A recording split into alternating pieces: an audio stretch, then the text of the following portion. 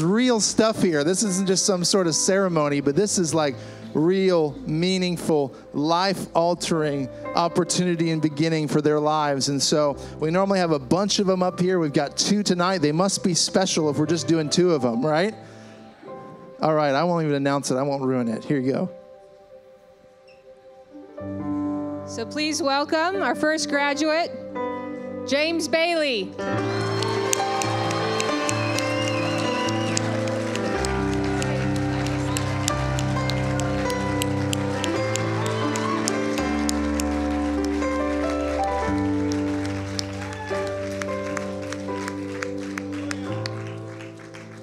And our second graduate, Robert Johnson, a.k.a. Old Man Stan.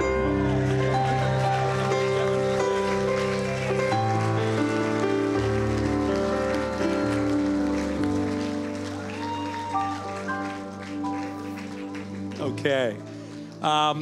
Hey, come on over here, Stan. Right in the middle. We're going to showcase you. It ain't the size of the dog in the fight. It's the size of the fight in the dog. Yeah, and I've seen a lot of fight out of this guy. So I just want to say first and foremost, you know, how honored I am and we all are to serve you guys and everyone. But I've been through a lot of storms with you, Stan. I've known you for years, and I've seen a lot of fight, and James as well. I met you at that little downtown Hilton. I've seen you guys battle, which gave me the scripture. I'm going to share a scripture, then let you guys talk, and then we're going to go ahead and pray. And I just really want to share this on my heart as I thought about all the battles and storms you went through. And Pastor mentioned that. Pastor mentioned it briefly up there, which I was kind of shocked. In Mark chapter 4, 38, says, Jesus himself was in the stern asleep on a cushion, and they woke him and said, Teacher, do you not care that we're perishing? And he got up and rebuked the wind, and he said to the sea, shh, be still, peace.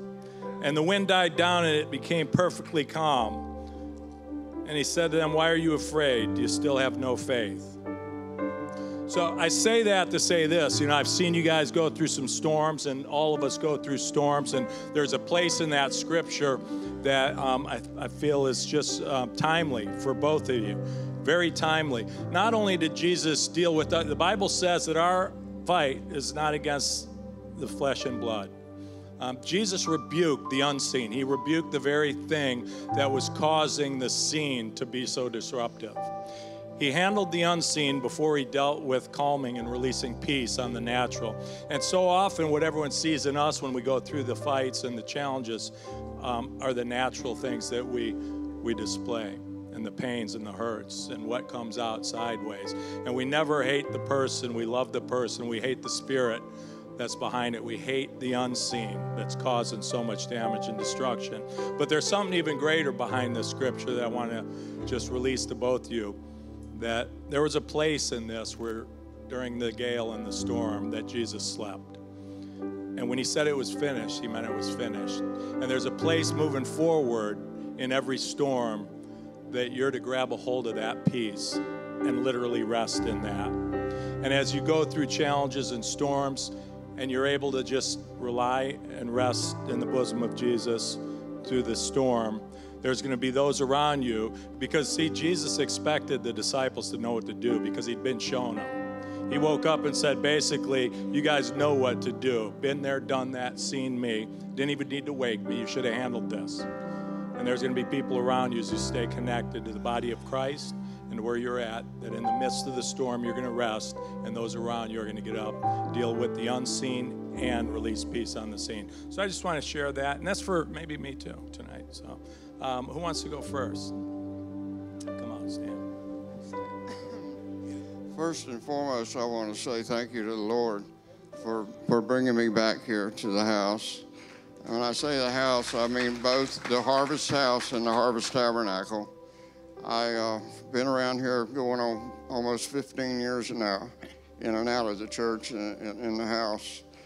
I want to thank Pastor Jim and Sister Peggy for having a dream to build a place for people like me to come in and out of the storms, to get a hold of the Lord again, and have a new life, a good life. This is not my first time graduating, but I didn't have to get up here last time. They just gave us a graduation certificate. I was kind of nervous tonight. You know, I want to tell you guys and the ladies, you know, I'm 61 years old standing up here getting this graduation certificate. Don't wait till you're 61 years old standing up here taking this graduation certificate. Get on with your life. Get with the Lord. Listen to Him. Follow Him. I've been through a program, and I got out, and I lasted for about a week here, just about a year ago. And after that first week, I was isolating myself, and I caught myself after the first week going and getting a beer, and that turned into, you know what? The third week, I called Tucker. I said, Tucker, I got having a problem, so I can't leave it alone. He says, go on to detox and call me, and I'll come and get you. And he did, and I came back. Tucker welcomed me in here and welcomed me back. And I've been here now for about 10 months. And I just want to say, no matter how hard it gets, and no matter what's going on in your life, there's a song that Daniel, a group Pastor Dan does, that God will make a way out of no way, and He will do that. If He's done it for me, He'll do it for you.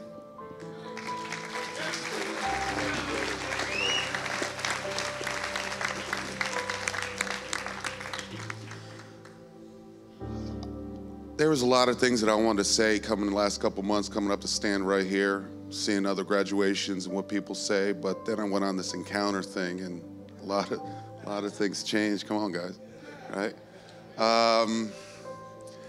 Listen, the where I came from, and I've said this a couple times over the past couple of weeks, is growing up, I had a lot of guilt and shame and hurt in my life, and the way I dealt with that is turned all of my emotions off, turned everything off,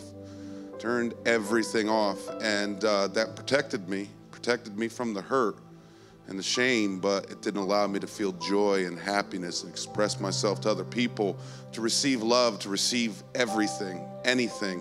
I had pride. I wanted Casey to put my picture up on the screen. He said my ego and pride was too big, you know? So I was shot. And I ended up at the Sarasota Hilton there to see Jim. Jesus got me arrested going to the Skyway Bridge to jump off. I was gonna jump. I was shot. I was done.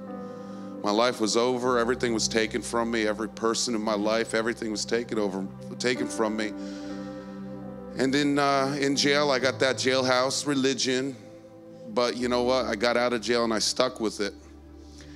And a couple things happened in my community control, and I needed a place. So I got on my knees, and Jesus had my good friend Troy call me just out of nowhere and say, come to Harvest. I come to Harvest, and I stand for like 2 hours, and John comes driving up, says, what are you doing here? He's about ready to boot me off, I think, right? And so he tells me to get in, and from there on, you know, it was like a prayer answered. It was like there was some speaking into my life from God, and I'm blessed that I got to see that I realized that I made the connection, because that allowed me to seek people like Jim and Tucker and Daryl and Dan and everybody, Pat, man, you too, everybody at the Harvest House, everybody here, everybody in this church, Aaron, everybody in this church, they all have given me some piece of Jesus, some piece of God, whether you know it or not. You know, you've all shown me something, you know, and that's where my blessings are. That's where my blessings are, is seeing all this happen. So if I have to say anything to the ladies or to the guys, I'll say just open your arms and receive. Just allow yourself to feel love. That's it. That's it. Thank you, everybody, and thank you, Pastor. Thank you, Dan. Thank you, everybody. So we're going to pray for these. So John, you want to come down here and lead us in prayer? it's been on my heart for John to really just bless. He knows both of you real well. And so if everyone could stretch their arms out. Before we pray, I just want to quickly say I was playing with my daughter earlier, and we were roughhousing, and she was beating me up pretty good. She was jumping off the bed and punching me and running around the house. And so I said to her jokingly, "If you don't stop, I'm going to smash you." And she said, "No, you won't do that, Papa." I said, "Oh, yes, I will." She said, "Papa, you would never do that." And I said to her, "Well, Maggie, why do you say that? Why do you say I would never do that?" And she said, "Because you're my daddy and you love me." And I thought to myself, how much more? I just thought, how much more? It just kind of actually wrecked me. And I just thought, how much more does our Heavenly Father love us? That He would never bring anything evil against us. And so I just want to pray over these guys. How much more, Jesus, do you love Stan and James, God, that you would drag them out, Father God, that you saw something in them, Jesus, that they're your children, God. And so, Father God, we just bless them, God. We want to seal this deal, Jesus. We just ask, Father God, that from here on out, their steps are ordered, Jesus, that you would be with them, Father God, that you would guide their steps, God. For Stan, Jesus, that it's never too late. He may be 61, God, but the best years are ahead of him, Father God. And for James, God, that the gifts and the abilities you've given him, God, it would be used to expand the kingdom, God, that hopes and dreams and visions that died when he shut off his emotions, God, that like a child, those things would begin to activate in his life again, that he would dream again, Father God, and that you would grant those things, Jesus. We bless them, Father God, and in your name we pray, amen.